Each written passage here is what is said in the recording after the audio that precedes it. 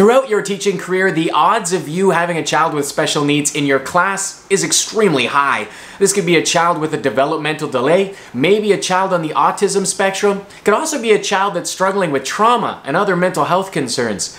Teaching these kids can be challenging. Well, with my 11 years of experience educating these kids, today I'm going to show you a really great technique that allows these kids to be successful in your classroom.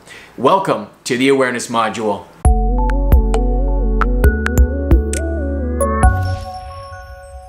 How's it going, everybody? PJ here from the awareness module, where we are bridging the gaps between life and education. On this channel, we discuss how to influence young minds so that they can find success not just in the classrooms, but ultimately in their lives. If that sounds appealing to you, make sure to hit that subscribe button below so you get all the latest videos. The technique I'm about to show you in just a moment will allow you to fill portions of the day with academic activities that will help the child feel confident in their learning. Because of this, you're going to see a lot less behavior.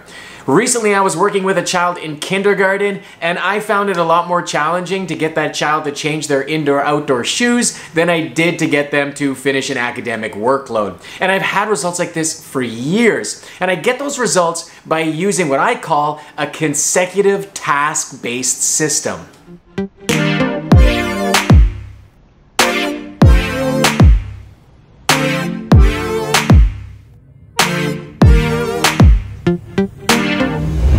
A task system is basically a consecutive flow of skill-based exercises intended to test for knowledge and ability. 4 to 6 of these tasks are strung together in a session, and that session is meant to be completed in one educational block.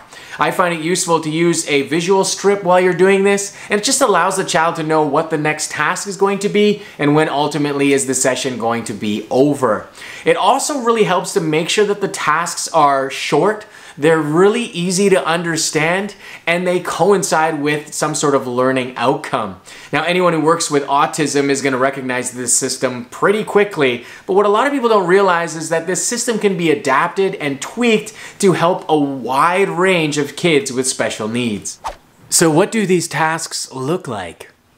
Well, a task can be pretty much anything. It could be a puzzle, a game, a worksheet, a toy, basically anything that the child finds interesting and a little bit challenging. It should preferably relate to an IEP goal, but I've used a lot of tasks that are just fun, maybe to introduce a new topic or new concept, or sometimes I use a fun task at the very end of this session as kind of like a reward for finishing everything else. It's important that each task is a little bit different. You don't want each task to be a different worksheet. It's not very exciting, and you're going to find behavior starts to rise pretty quick. I try and throw in things that are tactile, something that is a bit of like a puzzle, then I'll do a worksheet as one of the tasks, and so on and so forth. That I might end with, like I said, something enjoyable like an iPad app that again relates to that specific outcome, like a language art outcome or something like that. So I want the tasks to be interesting, short, a lot of variety. The trick here is that it's just going to take some trial and error. You're going to have to try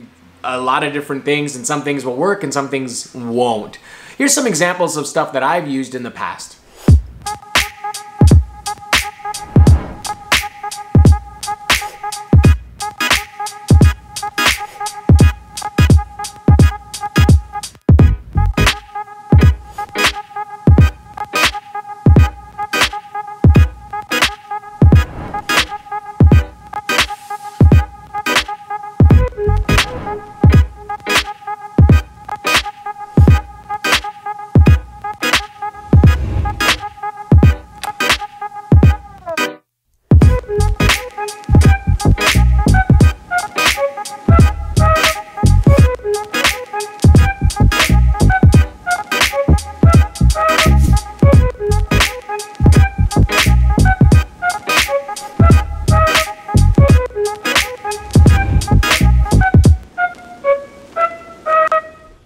Finding the resources for these tasks is actually pretty easy. I usually start by scouring a room and seeing what's available. Sometimes there's a game or a puzzle or a toy that I can adapt for something specific. For example, I was once working with a child and he had trouble with spatial recognition, and so I would just use MarbleWorks. And I gave him a certain amount of pieces in MarbleWorks, and I told him that the marble has to hit each individual piece in order to finish the task. And it wasn't lengthy, it wasn't hard, it wasn't frustrating for the child, but it was definitely a little bit of a challenge, and which he kind of enjoyed, and he got better and better at it over time, and I would just simply then add more pieces to the task as he got better at it. So I like to start with something tactile like that, and it usually comes from just something in the classroom that's there. Then I usually go to something already made, something like Pinterest, Teachers Paying Teachers. There is a ton of amazing bloggers out there who make really great printable stuff, and I'll usually go online and see what I can find. Now, you usually have to pay for it,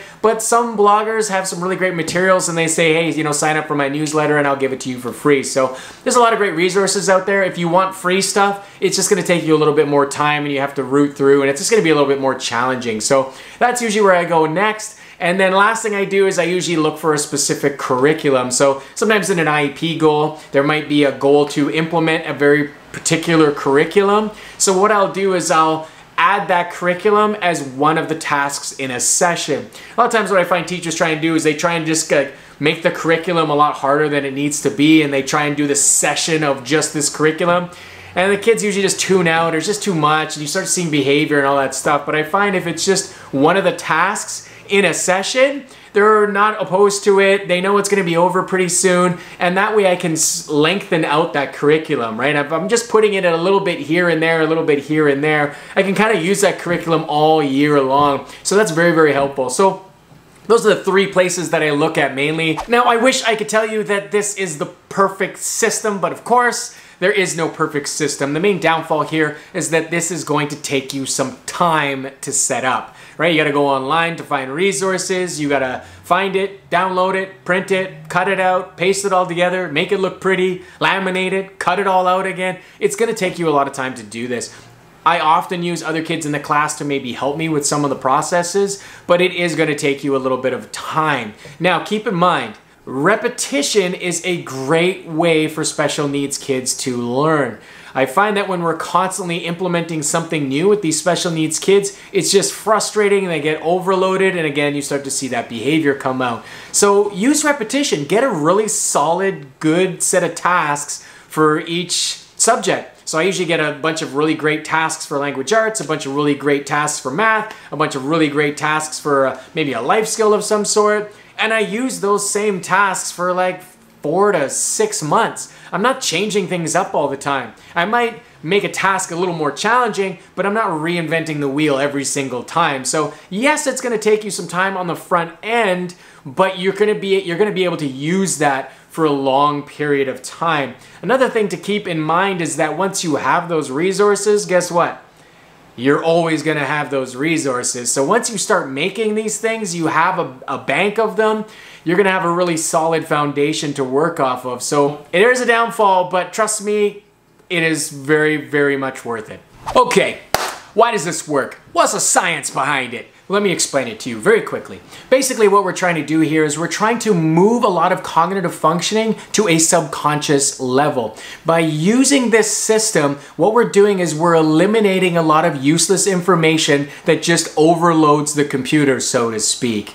So we're greatly decreasing the amount of explanation time, so they're not processing what we're trying to explain. We've gotten rid of that. And you're also removing a lot of the output expectations, so they don't have to think so much about what they need to actually do. When we eliminate a lot of this extra stuff, what it allows that child to do is to very cleanly access the executive functioning parts of their brain. And then you start to see what they can actually do. Then you start to see what they actually know. And a lot of the times these kids know a lot more than you think they do. The problem is they're just being overloaded by information that doesn't matter. By using a task-based system, you drastically simplify things for them so that they can access that thinking part of their brain a lot easier. Okay, I've talked enough now. You've got a brand new tool to go and try, the consecutive task-based system. It is absolutely foundationally important for educating kids with special needs. And I just want to take a moment and thank you for watching this video, mainly because I've worked with these kids for a very, very long time, and the sad reality is those kids normally just fall through the cracks. The fact that you've taken the time to research how you can help educate those kids says a lot about you as a teacher. And I just really want to thank you and commend you for taking the time to find this stuff and figure out how you can help that kid. You know, the reality is you might be the only teacher in that child's education career who's actually going that extra mile to try and help them out. And you're gonna see some pretty amazing things out of that kid. You're gonna start to see what that child is capable of, and it's gonna blow your mind. So thank you so much for taking the time to check this out, and hopefully you implement some of these things. If you need to get a hold of me, you can just leave a comment in the comment section below. You can also get a hold of me at theawarenessmodule.com or email me at info@theawarenessmodule.com. I'm more than happy to help you there. You know what's really interesting about if you implement this and start doing these things is you're going to be the resident expert in your school. You will be that person that everyone turns to try and figure out what to do. You will be an expert very, very quickly. So I look forward to hearing from you. Anything I can do to help, I'm right here. You know where to find me. Thanks for watching, everybody. See you next time.